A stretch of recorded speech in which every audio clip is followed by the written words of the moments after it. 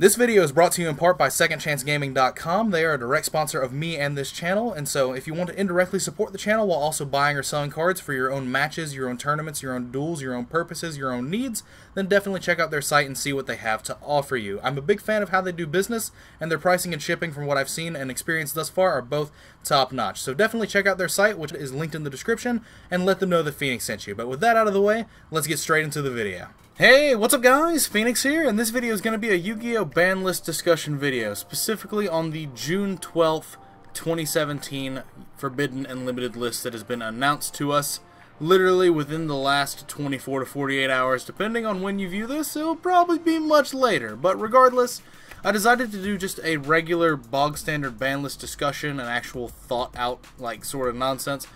Because I didn't want to do a live reaction, because that would mean I would rush my thought processes. I would basically come up with thoughts on the spot, and it's just not something that I felt like it was beneficial to you, my viewers, and just as my channel's growth as a whole in terms of the content that I try to put out.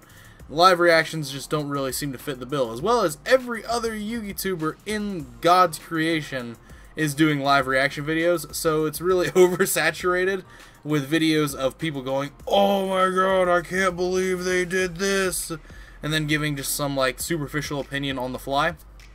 That's just not something that I feel like I want to do at this specific point in time. But anyway, so this ban list came out of nowhere. I, as well as many other people that I know of personally, did not expect a ban list at all between now and when Links came out, because we were just expecting the format that we were playing in to be the Nationals format for us in the TCG North America side. We didn't expect anything else happening. Now I know there's going to be a lot of national level events in Europe and stuff like that before the list goes into effect, but I believe Euros is going to be after the list goes into effect, if my knowledge of that is correct in terms of the dates. But still, like, no one really expected this to happen, so it does really kind of fall into the category of emergency ban list, but it's not though, because of the way that Konami knows how it's made its lingo. This is not an adjusted list. They're not pulling that bullshit again at this current point in time. It's been about a month and a half since the previous list went into effect, and this list actually doesn't go into effect until June 12th. It was spoiled to us on May 18th, but it doesn't go into effect for 3 weeks into the future, so it's a very, very preemptive list in terms of the time frame that we have between now and when it goes live, and all that sort of stuff, which is another interesting thing. Konami has never really given us this much head notice on when a ban list was dropping before as it has now. Like, we usually got like a week and a half at most, and now we literally have like 3.5 weeks before this list goes into effect. Now that means there's 3.5 weeks of events happening between now and then, but still, this ban list has been all sorts of weird in terms of how it's been handled, how it came out of nowhere, and just all that sort of stuff. But anyway, this ban list made 6 very important changes. It's a very small list, which I kind of agree with. If they're gonna keep doing ban lists every like 2 to 3 months and do small tidy cleanups like they used to do in the past, like they did in like 2014, I would be all for that. None of this 8-month-long bullshit where they just let a format roll for 8 months and then touch like 3 cards that matter.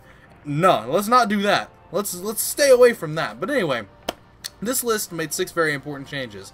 Elder Entity Norden got forbidden, Speedroid Terratop went to 1, That Grass Looks Greener went to 1, and then Performer Pal, Skullcrobat Joker, Pendulum Call, and Wisdom Eye Magician all came off the Forbidden Limited list entirely, being at 3 copies per deck. Now, what does this mean? This means that there's 3 changes that are meant to be limiting factors for current decks in the format. The biggest one being Elder Entity Norden being banned. This means that all the Zodiac combo, fusion substitute combos and stuff are completely dead, because there's 0 way for you to use those combos with no Norden. That's the entire purpose of the combo in terms of its functionality. And then also we have all these other like FTK decks and just like degenerate strategies that relied on Norden to just give you extra cards. Those go away as well. Norden is definitely a card that should have been banned probably around this time last year. It's been banned in the OCG for ages. It's definitely a card that has some very degenerate card design. It probably would have been a lot different had Norden had a hard once per turn effect, and not just like, oh, as many times as you can summon this card, you can use its effect in a turn. That's kind of where the unfairness of this card started to lie. So, like, it was just an error in design. I mean, it was one of the first waves of Korean exclusives, and I mean, I can honestly sit back and say that maybe they just designed it poorly. I mean, if you look at Paleo, that's kind of, in theory, designed poorly as well, and that was another Korean exclusive archetype. So it's just, they might have to work on their card design sorts of stuff, because it literally goes elsewhere, and it either is just like a format-defining force, or it gets banned in the case of Norden. So, who knows? But anyway, Norden being banned is huge. Norden definitely is overstayed its welcome, and it's definitely influenced a lot of the past few formats in terms of how things have played out. Just instant fusioning into one-card rank 4s is in theory healthy until you start combining it with all of the things that complicate formats. It starts getting a little bit more hard to quantify. In a vacuum, just bringing back literally a card with no effect and making a rank 4 for one card is kind of alright, even though that does still kind of break the Xyz mechanic, because the Xyz mechanic was meant to invest multiple resources into rank 4s and stuff like that. But regardless, Speedroid Terratop is a hit that I actually don't really agree with on this list. Speedroid Terratop being at 1 doesn't really hamper the performance of Zoo at all. Even with Norden gone, the Zoo deck can still access Invoker through the newest release that was given to us that basically accelerates the rank 3 pool, the Predaplant Scorpio and Darling Cobra package. And that also just allows you to, it does use your normal summon, but it also allows you a much better quality play when it goes off, because Terratop into Invoker into Rat, you had to have another card to work with there. But with just Scorpio taking up your normal summon, you get to search Brilliant Fusion or Instant Fusion. Now, Instant Fusion doesn't have Norden to go with it to complicate things there, but you could still just Instant Fusion out for a regular level 4 Fusion monster, and that happens to complete your play string if you summon a Scorpio as the first card in your play, because you can go Scorpio into Darling Cobra, you search Instant Fusion, you make your Invoker, you get your Rapier out of deck, you stack up into your Trident with a spare Rapier on the board, and then you get your search for whatever you wanted, like a Whiptail or something off your Broad Bull, and then you have that Instant Fusion that you can play for whatever level 4 you want, and you can overlay that spare Rapier with that level 4 into a Daigusto Emerald, detaching the Rapier, resetting your resource pool into the deck, drawing a card.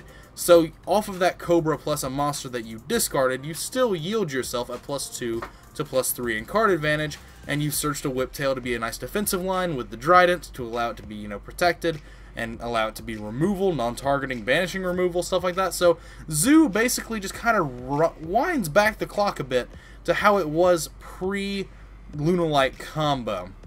Even with 2 Rapiers, Shaka 9 just kind of really fills that gap alongside Ram pretty efficiently.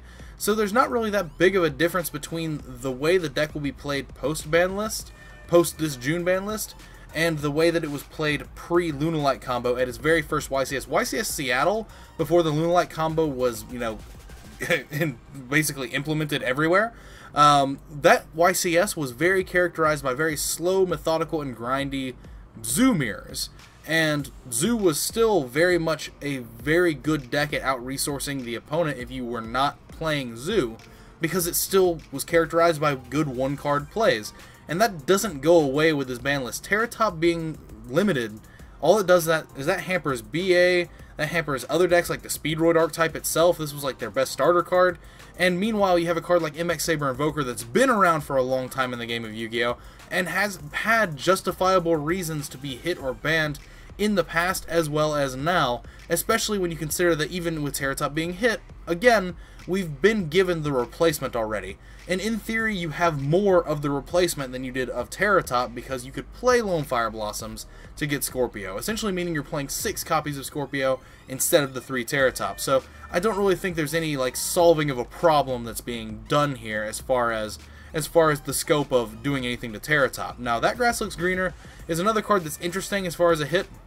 This looks more like a attempt to push product than anything else. That Grass Looks Greener, while a card that says touch 20 cards in your deck at once is arguably degenerate, That Grass Looks Greener was a card that was naturally self-balancing, much like Dark Worlds as a deck, to make the closest comparison I can think of. Dark Worlds were only good if nobody else was playing them. And the same looks true with that Grass Looks Greener.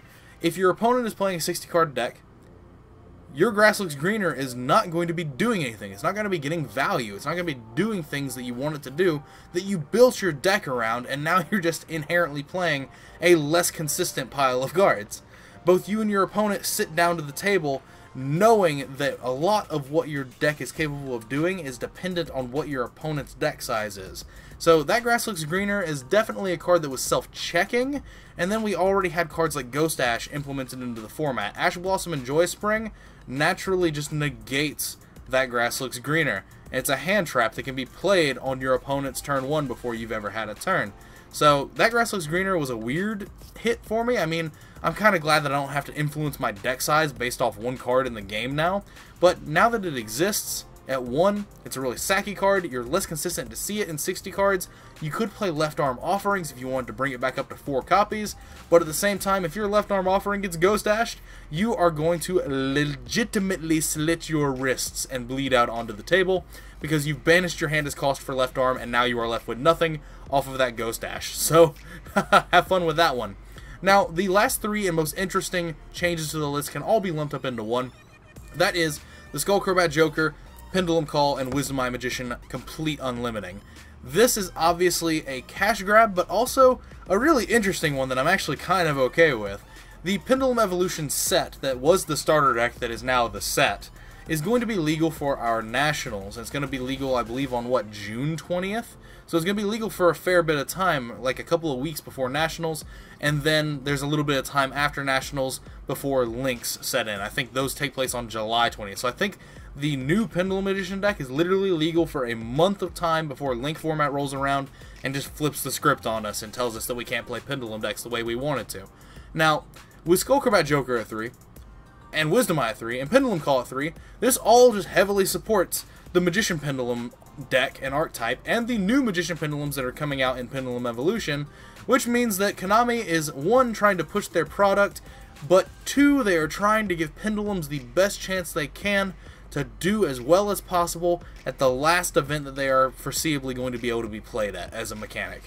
That I kind of have to respect, not only because of the fact that I love Pendulum Magicians. Performer Pals and Pendulum Magicians are like my favorite Pendulum archetype. Performer Pals are just broken, and they're very splashable with other archetypes. Like, they play very well with the Magicians, but Pendulum Magicians themselves is one of the most broken, fair Pendulum archetypes that we've ever seen in the game. Like, Wisdom Eye Magician replacing your scales with vanillas just for quick +1s, it's +1s, but at the same time, it's also just like very good key card advantage. Your vanilla scales have removal effects in them, but they cost cards. Your Pendulum Call protects your scales, but it also cuts you off from certain Pendulum Magician effects. Like that's actually just cool. This entire Pendulum Magician archetype was designed so well for a Pendulum theme, but because it's Pendulums, it was above and beyond everything else that was around it. And it's just so cool. It's one of my favorite Pendulum themes that I've ever seen. Like, it might actually outrank Performer Pals in terms of the scale of how much I enjoy playing the deck, just because everything is very methodical, everything was intended to have an interaction, a check and a balance with itself. You get cards back off Oath Dragon that you discarded for cost for things like Pendulum Call and your scales. It's not overwhelming amounts of advantage that's just getting pendulumed and thrown at you every single turn. It's just like a slow burning flame that just starts really strong and then also just keeps gathering up little bits of force and energy as it goes based off what you get access into off of your cards. And that's the coolest thing, for it to be one of the best Pendulum archetypes that's existed in the game. But so for the new Pendulum Magicians to be coming out that actually just take the deck from like 0 to 100 incredibly quickly, combined with the old Performer Pal stuff that we have access to because of Skullcrobat Joker being at 3 and all that sort of stuff, as well as the newest released card, Duelist Alliance, which actually just allows a lot of decks to go really bonkers as well. There's a lot of different capabilities that we have for Nationals as far as Pendulum Magician decks, as long as they can reliably out Masterpiece. And so that's something that I am looking a lot of forward into testing into, I really want to start testing a lot of Pendulum variants for Nationals with the adage of, can this deck reliably compete with cards like Masterpiece, the true Draco Slaying King? If it can, then amazing. I'm going to have so much fun at Nationals because of the fact that I love Pendulum archetypes that are very advantage-based and advantage-yielding through some mismatched, yet properly matched, and good effects. And that is the Magician Pendulum deck and Performapals. Either of those two decks, I love them. These other Pendulum decks like Metal Foes, where it's just very obviously cookie-cutter sequence generic card advantage and stuff like that, no, that's not really the kind of thing I like. I like these decks like Draco Pals and like Pepe Magicians and stuff like that, where it's literally like you have these separate engines that are Pendulum engines that they work together on a certain level. You have to structure them and get them to work together in the way that you need them to operate. Those are the kind of things that I like to do with these sorts of decks, and they play well with each other in certain aspects, and then in some aspects they directly contradict each other, and that's actually just great considering the power level of these cards being a Pendulum mechanic deck.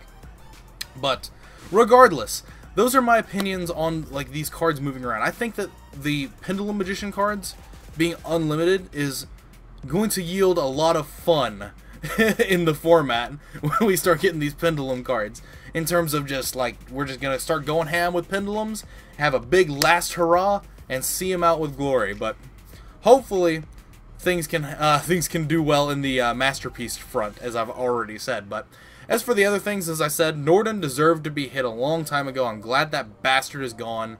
It doesn't influence deck building anymore. Terratop, again, I feel like this was like a false martyr. I feel like you definitely should have hit Invoker, because Invoker has been relevant many times in the past and is relevant in FTK decks, and we already have a replacement for Terratop that is arguably better than the Terratop that you took away from us. So there is that as well. But these are, as always, just my subjective opinions. I would love to know your own opinions in the comments down below of what you thought of this list, this little baby list, whatnot. Do you want to see more of these little baby lists where Konami literally just puts something out like every 2 or 3 months and says, okay, we're gonna change 1, 2, 3, maybe 6 things? Because I would much rather have a list like this every 2 to 3 months than the April 1st list that we just got, where it was like what, 8 or 9 changes, but at the same time none of them really did anything because it was like pushing product more than it was trying to hinder the format. I want to know what your opinions are on that in the comments down below as well. But anyway, as always guys, thanks for watching. Again, let me know what your thoughts are in the comments down below. Really curious to hear what those are. But other than that, check out the links in the description of my Facebook and Patreon pages if you want to support the channel directly and help some future projects that I have planned come into fruition a bit sooner. Then definitely go check out the Patreon page that is linked in the description. It is a fantastic way to show your support if it's like something that you like. If you like this channel and want to see it grow and do different things in the future, then definitely go check that out. And check out the reward tiers. If you want to get into a personal Discord server where me and a few other people are constantly talking on a 24/7 basis whenever I have access to a computer or phone, and getting deck help, giving deck help, doing all this sort of stuff, as well as playing games and stuff, then definitely check out the reward tiers and see what is to your fancy and liking. But other than that, that is it for this video. Thanks for watching, as I've already said. Thank you for your time as usual, and take care guys. I will see you in the next video.